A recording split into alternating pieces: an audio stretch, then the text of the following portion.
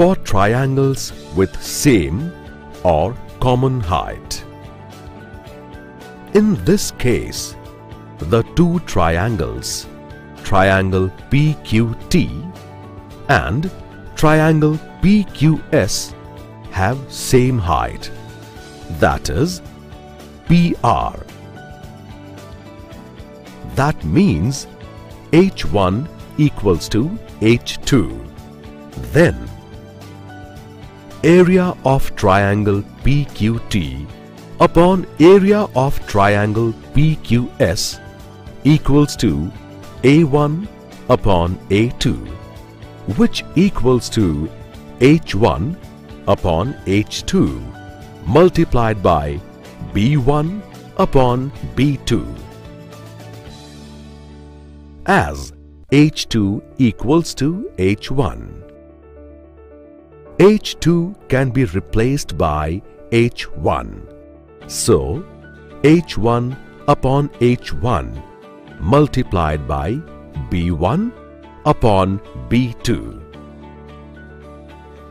So, A1 upon A2 equals to B1 upon B2. Thus, for triangles with same or common height, the ratio of areas of two triangles equals to ratio of their bases. Triangles with common or equal bases and equal heights are equal in areas. Example: the ratio of the areas of two triangles with equal heights is 3:2. The base of the larger triangle is 18 centimeters. Find the corresponding base of the smaller triangle. Let A1 and A2 be the areas of the larger and smaller triangle respectively. Therefore, A1 upon A2 equals to 3 upon 2 as given.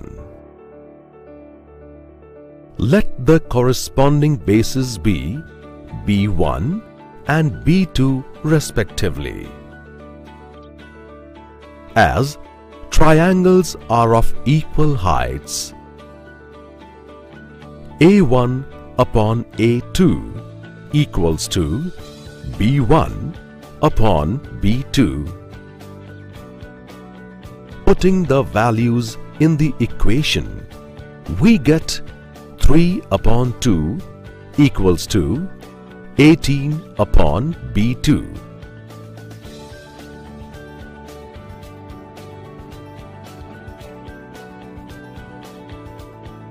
Therefore, B2 equals to 18 multiplied by 2 upon 3. That equals to 12. Therefore, the base of the smaller triangle is 12 centimeters.